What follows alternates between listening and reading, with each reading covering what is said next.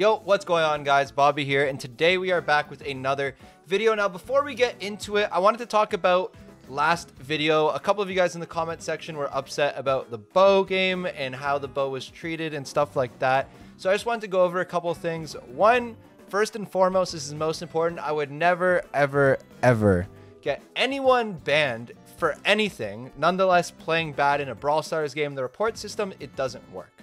Just flat out doesn't work. I have personally tried to report many people who have constantly thrown my PowerLeague games. If I want to get someone banned or something like that, I have to go to Frank or to Danny and personally ask them, send them their tag, all that stuff. That one report is not going to do anything to the bow, and I know that. Second off, if you guys want to see real games and want to see me in actual time and don't want to see cookie cutter videos where I play 10 and I pick the best 2 and show you guys so you guys can see my actual reaction, my actual emotion, stuff like that, there are going to be some stuff where I get frustrated and say some things. It's already a YouTube video where I'm holding back stuff that I want to say, holding back how I really feel. I'm kind of just putting a smile on my face and playing. But with that being said, you know, obviously I'm not trying to lose. Obviously I'm going to get upset. If you guys want to see losses, that type of stuff is going to come with it. I reached out to the bow. I didn't get a response. If he's in the comment section, you can DM me on Twitter, on Discord, whatever you want. We can talk about it and figure stuff out if you're upset at all.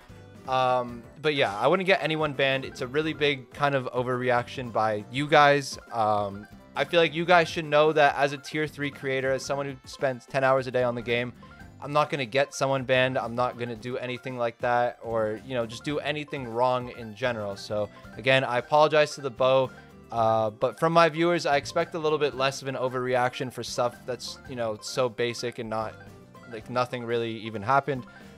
So with that being said, let's just hop into the video and let's keep it going. All right, so going to the game, we got someone else who has a shiny green name just like us and a diamond. So, you know, maybe he's a fan, maybe he's going to be on the channel. So, you know what? I won't make fun of him at all. Not like I made fun of the bow. I won't even get mad. And I'm going to ban bow as well. So, you know what? Now there's not going to be any more bows in my game. But with that being said, we're going to try one time to show you guys the entire draft, how it plays out, stuff like that. And we're only going to do 2 games because draft takes a little bit, but we'll see how it goes. So we are going to ban Tick and Gene. Now, Tick and Gene are 2 really good first picks. Tick kind of fell off a little bit as a first pick because tanks are so good. Kind of the same with Gene, but still really good first picks. And they're going to ban Sam, Grom, and Squeak. So they actually have really good bans. This is something that I would do in a competitive game. You ban Squeak so you can take Penny or Janet, stuff like that. It's actually really smart. So looking at the available brawlers, I kind of want to go with Piper. Now, Piper isn't necessarily the best pick here. But in comp, you know, we might actually end up going with Piper because we do have last pick, which means we can counter tanks if they go tanks. We can counter stuff if they go a run it down comp. Now, the Brock pick is kind of interesting. Because with 2-3, what you want to achieve is you want to kind of cover all your bases. So if we're taking Piper, something that's good into long range, something that can break the map a little bit, stuff like that. With our second pick in the 2-3 slot, we want to take something that counters tanks, does pretty well into lanes, because then obviously they can go something like Max, which counters both of us. So if I were to make that pick, I would have probably gone with Otis, because what do you really go into an Otis and a Piper? You kind of have everything covered. All right, dude got us with the dodge. But yeah, you kind of have everything covered when you take 2 things like that. And instead of getting countered like we did with the Max and the dude obviously dodged, you know, you can get a pretty good draft. So we're going to run it back again. Shooting Star, they have first pick. So the #1 rule when someone has first pick on Shooting Star is you need to get Piper banned.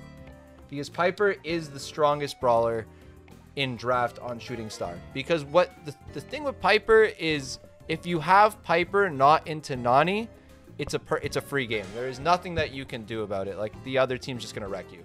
But if Nani isn't banned and Piper isn't banned, then Nani instantly becomes the best brawler.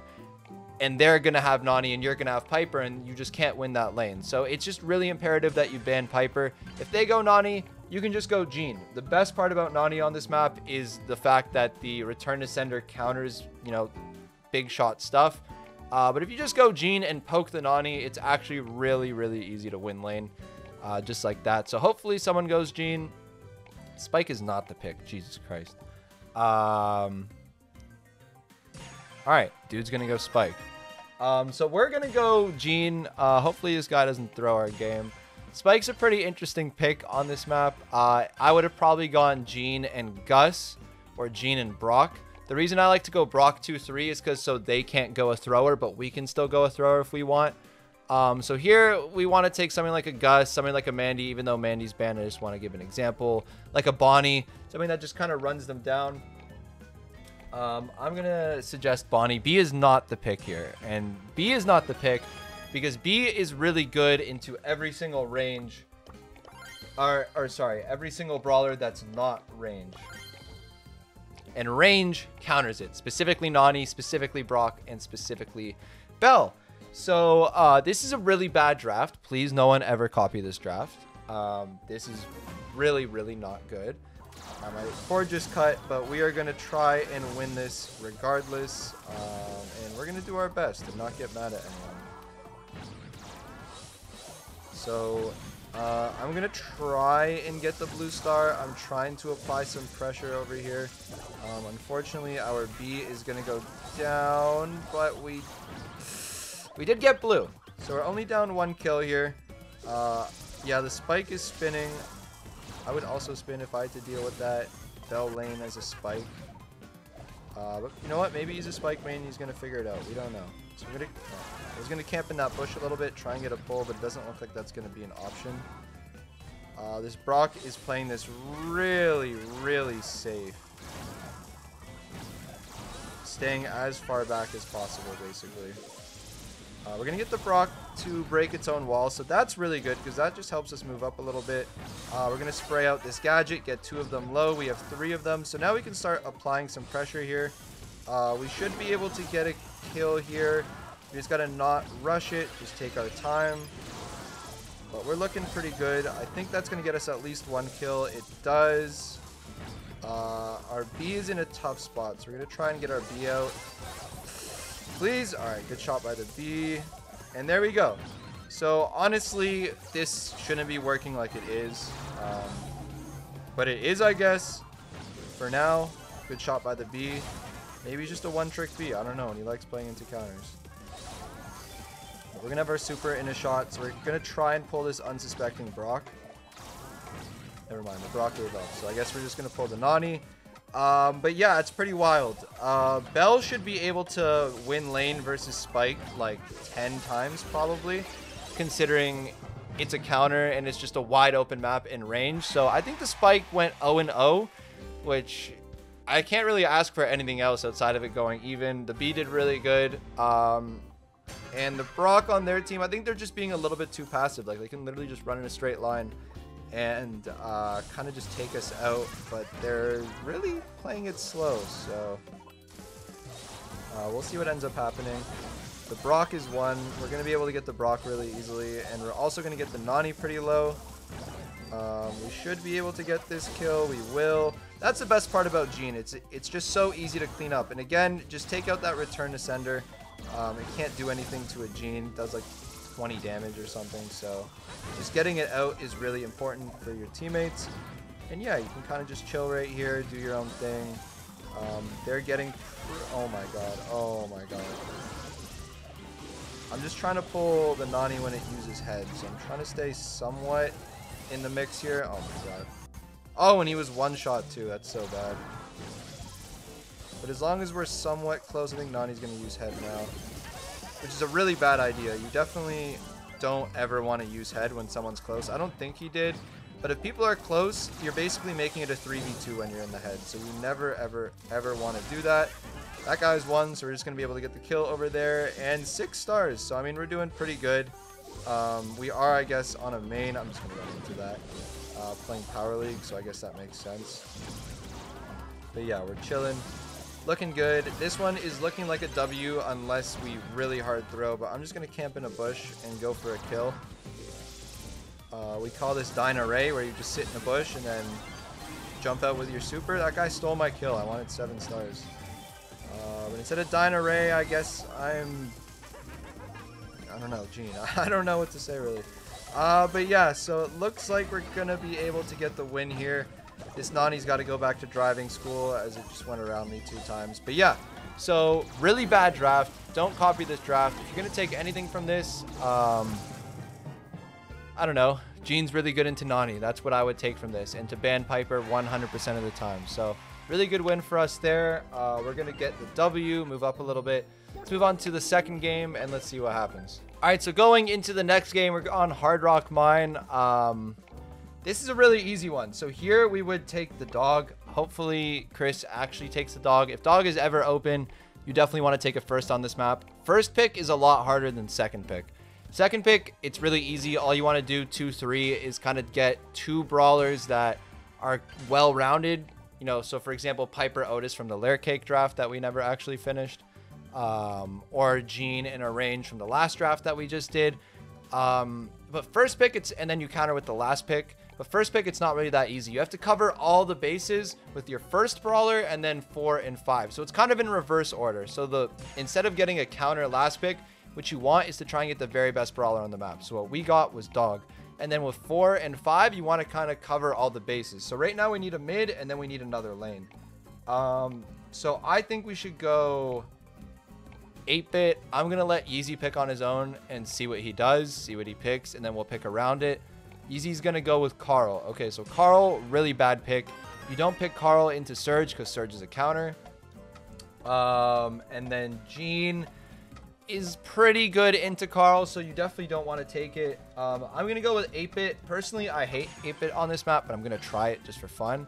If I were to pick a lane, I would probably go Stu or I don't know, or even Mr. P, to be honest, because I don't really see what they can take into us that's really going to dominate a Mr. P, dog, and 8-bit, probably an Ash, I guess, so maybe Mr. P's off the table. But something good into tanks, but not necessarily Carl. I don't know. They go Stu. Stu is probably the pick, to be honest. If we had dog, Stu, and 8-bit, this would be a pretty easy win.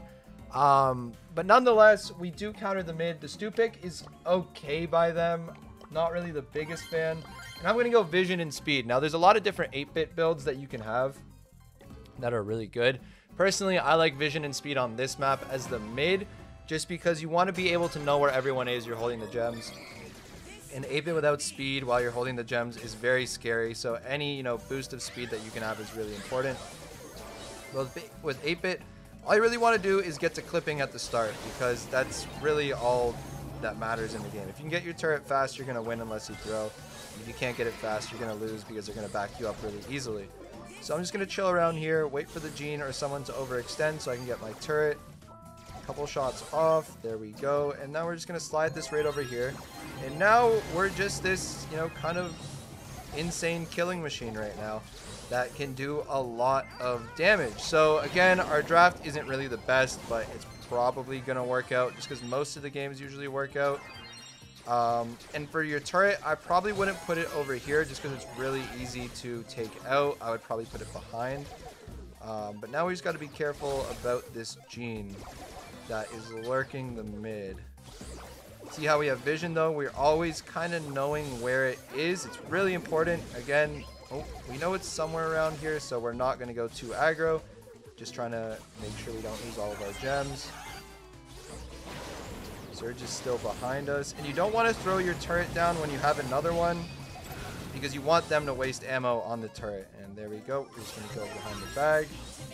And really easy. Now this Jean has no charge towards pull. We know exactly where he is. And we still have 3 TPs left. So this is looking like a pretty done game at this point. We're going to pick this up. Didn't even need any of the TPs. So really good game right there.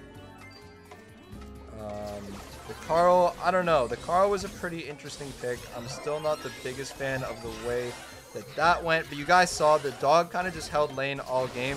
You can't be picking Surge into dog because dog counters Surge, dog counters Jean, and they pick 2 things that the dog counters into it. So you can't be doing stuff like that. Like, doing stuff like that is just goofy. But if you can get a first pick dog on this map, it's really good because it kind of counters a lot of the lanes. And it's just the best brawler on the map. Kind of how Rico used to be, but this one is Rico with bags that also gives treats. So again, we're going to play this start a little bit slow. We're just going to try and get our super. And if you're playing Jean into this, all you're really trying to do is poke and help your lanes, so your lanes can move up and put pressure on the 8-bit. You don't want to really be doing anything else into this. Yeezy's doing a really good job. I'm going to shoot under. He's going to shoot over. It's really important to work with your teammates on stuff like that. So Make sure you guys are doing that. But this, again, this is looking like a game over already. Another pretty good draft. I mean, no drafts with randoms are going to be perfect. So if the worst thing we have is a Carl, then, you know, we've been through worse. We've had a bow on our team before. But yeah, they're probably going to take that out. So I'm just going to move my turret down there. By the way, the bow thing was a joke. Please don't get mad at me again. Pretty easy clip over there, and yeah, this is pretty simple. Now the scary thing is we don't know where the gene is, so I'm just gonna go back there. But I wouldn't suggest doing that. If you're up 8-0 and all you have to do is get 2 more gems and you have 3 more TPs, I wouldn't put yourself in a position where you can die like that. Now this Carl, I don't know exactly where he's going, but he's gonna survive on literally 1 HP. Gonna get that kill over there. Again, didn't really need to go that aggro, especially the Carl, but you know, we did anyways. We got the win, and that is gonna be it for today. So 2 pretty clean games, 2 wins, 2-star players, whatever. We are gonna move up in the rankings, and again, you know, we're kind of far away. We're gonna start uploading a little bit more frequently, but you know what, we're making our way up there. Now with that being said, to end this video, I'm actually moving to Las Vegas, so I'll probably have 1 more video out that I have pre-recorded that I'm gonna do while I'm moving, but expect more content. I'm going to be settled in by February 3rd, February 4th, so it's going to be a couple days, and then I'm going to get the content ramping back up again. So if you guys enjoyed, like, comment, subscribe, all that, and I'll see you guys again later. Peace. Hey you. Yes, you there watching this on your phone. Have you ever wanted to be the best, the most handsome, the most loved player on your team, and support your favorite creator at the same time? Well, I have good news. You can be all of that and more by using code Bobby. But you have to do it now because this is a limited time offer. Use code Bobby at any Supercell game store.